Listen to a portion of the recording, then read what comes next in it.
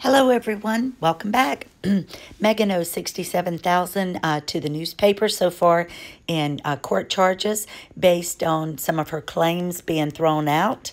Will the five friends be named? I think yes. In my family, we have 7 attorneys in the family. We've talked about this. While the UK laws are a little bit different than the US, I do think that they will be public knowledge since Meghan brought the lawsuit, and it's her friends that told, and she said she didn't know anything about it. I don't think their names will remain private. Harry is trying to make money for Travelist. Disclaimer, full disclaimer can be found below in the description. Thank you for watching my channel. All right, let's go ahead and get started. We're going to start with a video about Harry, and this is one of his latest. He's trying to drum up business for Travelist, and I think they're hurting for money.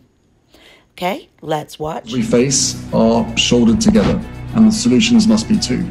It's the Duke of Sussex' first engagement since excerpts from the new book, Finding Freedom, hit the press. The prince does not mention the new royal tell-all, which he and his wife Meghan were not interviewed for and did not contribute to, but are rumored to have approved. Instead, Harry focuses today on his sustainable travel company, Travalyst, which, like much of the tourism industry, has been hit hard by the ongoing health crisis. There is a long road to recovery ahead. We all know this, but it is undoubtedly an opportunity for us to work together and build back better. The latest claims from Finding Freedom focus on the lead-up to Harry and Meghan's royal wedding in the spring of 2018. The couple announced their engagement to the world in November 2017. But the book claims Harry had already popped the question by the time they made their first public appearance together 2 months prior at the Invictus Games in Toronto that September. There may have even been a clue in Meghan's clothing. See, she wore a piece from her friend Misha Nunu's collection called the Husband Shirt. And it's not the first time she sent a message through fashion. The former actress was famously spotted wearing this necklace with the initials H and M shortly after her romance with Harry was confirmed.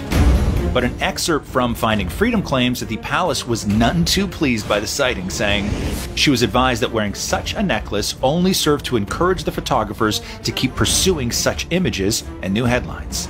The book alleges Meghan was frustrated and emotional, later telling a friend, "I can't win." And the drama continued leading up to the couple's I-dos. Reports have speculated Queen Elizabeth turned down Meghan's first choice of tiara for her big day, and that Her Majesty allegedly told Harry, Meghan cannot have whatever she wants. She gets what tiara she's given by me. But Finding Freedom reports that there was no such clash between Meghan and the Queen, clarifying that it was actually Harry who bumped heads with the Queen's dresser, Angela Kelly, over access to the tiara for a hair trial before the wedding, which ultimately went ahead. All right, now to our daily download with Beyonce, who is celebrating. Okay, guys, so what do you think about that? So much to talk about. First of all, Harry's trying to talk about the state of the economy, and he's trying to get things moving along for his company, Travelist, and we know that Sussex Royal was just shut down. Travelist opened up. Where is the money from Disney that's supposed to go toward Elephants Without Borders, when, what did they say, $100,000 was left in the account, and then we know what, $400,000 was placed in there that he divided equally with William, that was supposed to be for a memorial or something to go toward in memory of their mom, Princess Diana. Is he hoarding all of this money so that he'll be able to pay all these attorneys? When we know that Meghan has already had to pay $67,000 of the Mellow Sunday's lawyer fees already for having trying to bring other things into the case that have nothing to do with it, that the Chief Justice has already thrown out. Now, today he went away and will make a decision, and I read in another article that he hopes by the end of the second week in August that he will make a decision as to whether or not the five friends will have to come forward. So let's go ahead and look. The Telegraph says Harry and Meghan's lack of protest at Finding Freedom suggests they don't mind hacks, provided that they come out well. Yeah, they don't care, and they're not going to admit to being a part of this, but how can Omid and Carolyn have such intimate details of things that happen in her life, especially of a phone call that was supposedly took place or conversation in her own bathroom.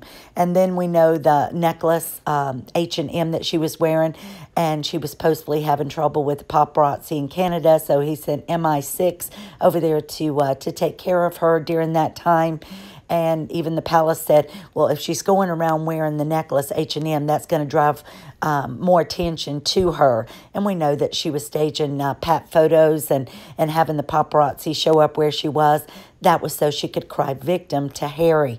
And then we know about Tiara Gate. She's trying to make it seem like that there was no rift between her and the Queen. No, the Queen just said it the way it was. Meghan doesn't get whatever she wants, doesn't get the tiara she wants. I will tell her what she gets.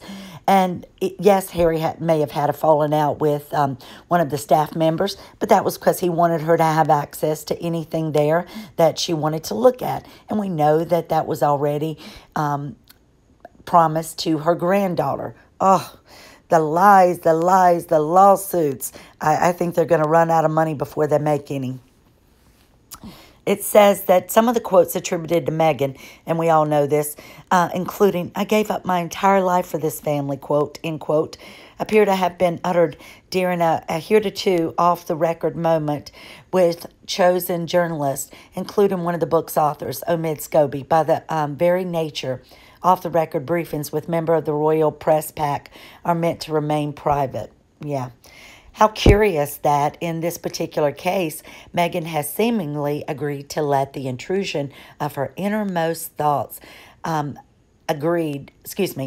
Meghan has seemingly agreed to let this intrusion into her innermost thoughts slide.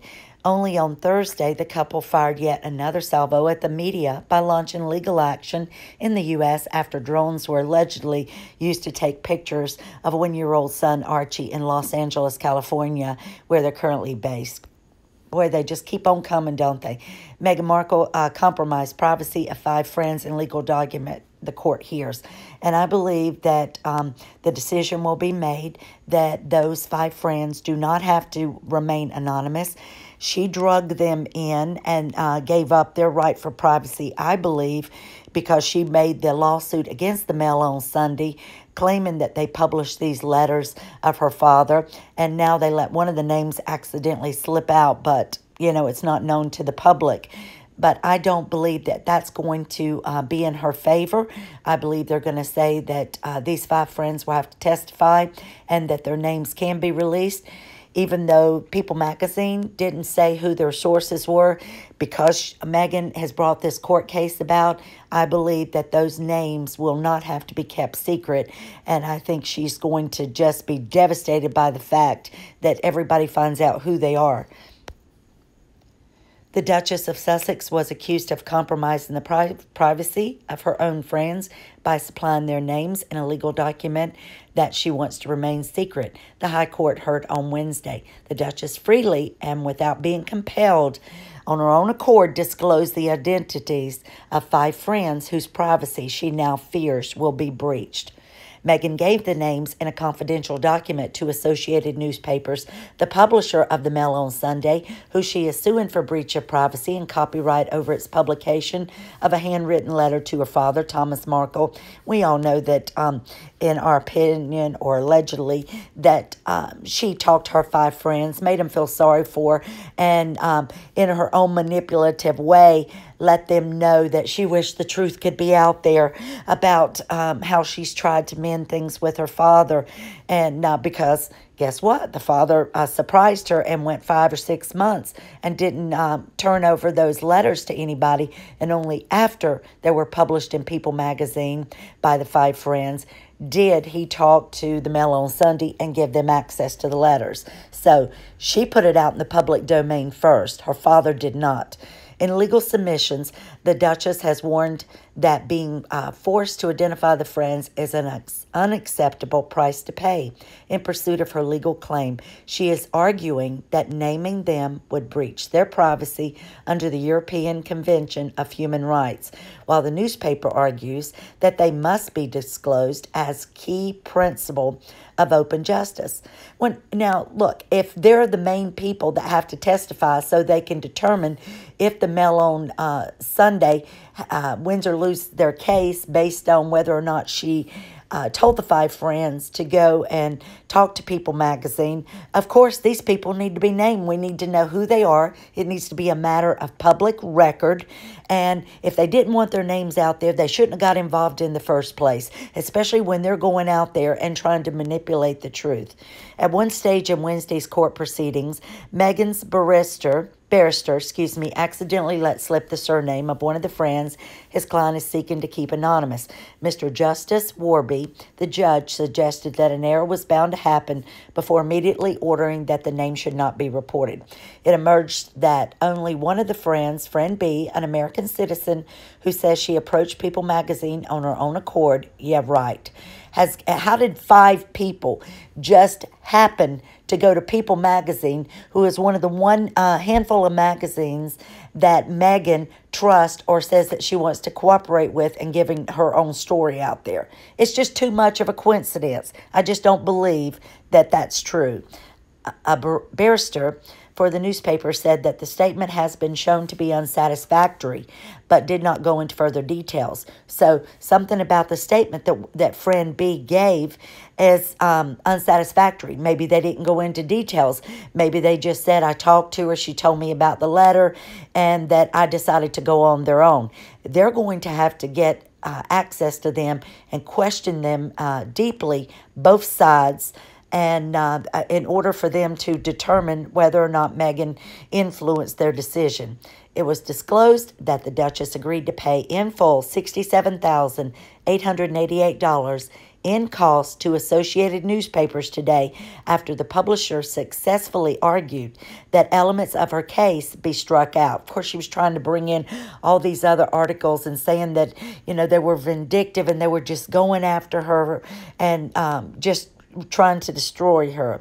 The costs are just a fraction of the multi-million legal bill expected should the case go to a full trial next year.